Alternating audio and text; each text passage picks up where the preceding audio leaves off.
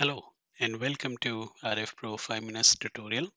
In this tutorial, we will look at circuit loaded current visualization for your RFIC designs. This is one feature which you might not have seen in any of the tools which are available to you for your design work.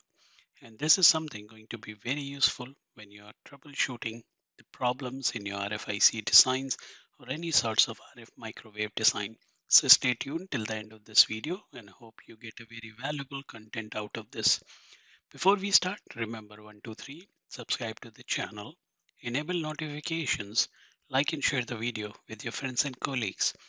All right, let's spend next few minutes in going through this very interesting topic. Now, the problem you often face when you perform the EM analysis, which contains the layout parasitics for your design, and when you compare it with your idealistic kind of schematic design, you might see quite a difference between these two designs, and sometimes with the layout parasitics, your design may not meet the specification you might be looking to design for. Now, in those cases, how do you troubleshoot where the problem is coming out in your design work? And that is what precisely we are going to discuss in this video.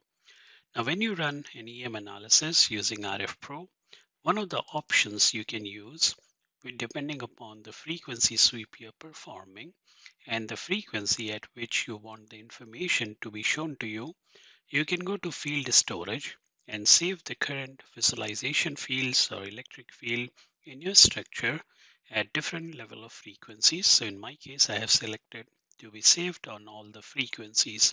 And if you look at my sweep plan, I'm running a simulation at DC, and then I'm doing a linear sweep on my fundamental frequencies and the 5 harmonics. So the fields information will get saved for all these frequencies. Now, after you specify that in option, you can go ahead and run the simulation. And after simulation finishes, you can double click and open the near field data. Select the frequencies on which you would like to see the field visualization. So in this case, let me go ahead and remove the automatic range setting. And let me show you something which you can easily see on the structure. So for example, in this particular case, the excitation is happening on a single port, and you can pick the port which you would like to feed the excitation. And currently it's the N terminal of the input port. You can also use multi-port excitation, whereby you can set excitation at different ports. So in my case, for example, if I set the input P and N terminal, and because a differential input, I can set the phase difference to be 180 degree. And now I can see the input terminals is where I'm feeding the power and how the current is distributed in the structure. But the problem with these kind of design is you often have a lot of components which are circuit components. Like in this case, as we discussed in the previous video, these two blocks are supposed to be not simulated during the EM, and rather they are retained as circuit components. So that's where you will have the breakdown, because the EM field that cannot cross this component because you don't know what's happening inside this block and what kind of voltage and phase data is available at the output side of these circuit blocks. So that doesn't allow you to see the overall field distribution in a circuit loaded condition when you have all the active devices also being in play. So in those cases, what you can do, and here is the answer, very, very simple.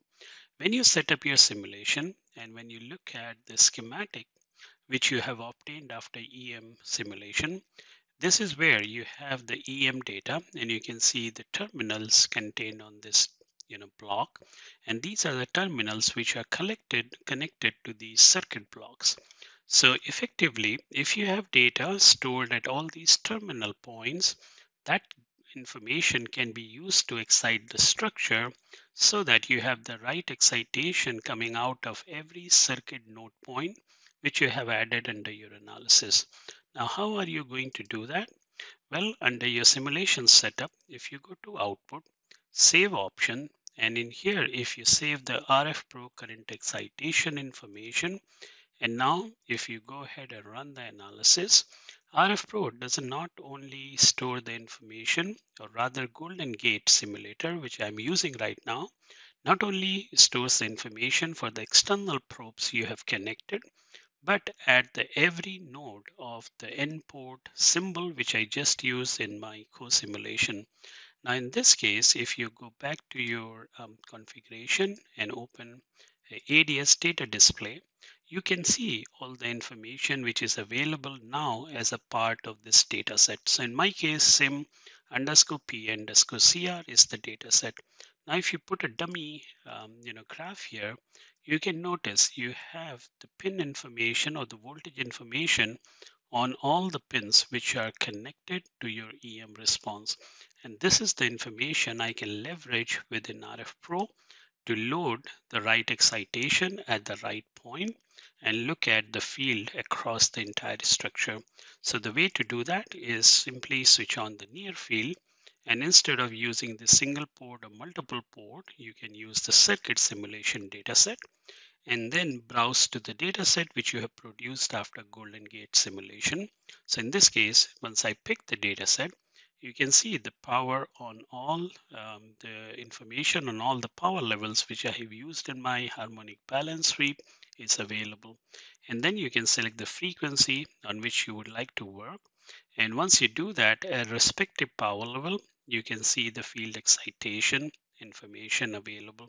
So let me go ahead and change the automatic range to something which is little more visual intensive so that you can see the information very clearly. So here now you can see the input is coming at the input node, but now you can see the current visualization till the output node.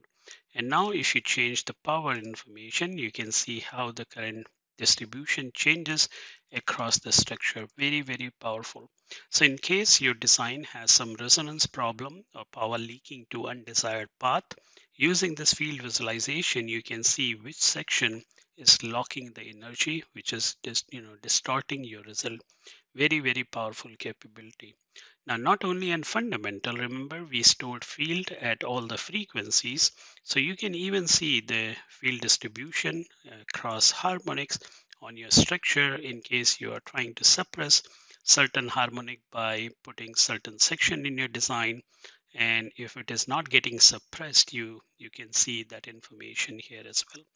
So that's all for this video. I hope you like the content presented, and this information will be quite helpful when you deal with your RFIC designs or any kind of RF microwave design. Thanks a lot for watching. Stay tuned for more upcoming videos on RF Pro. Best of luck in your design work.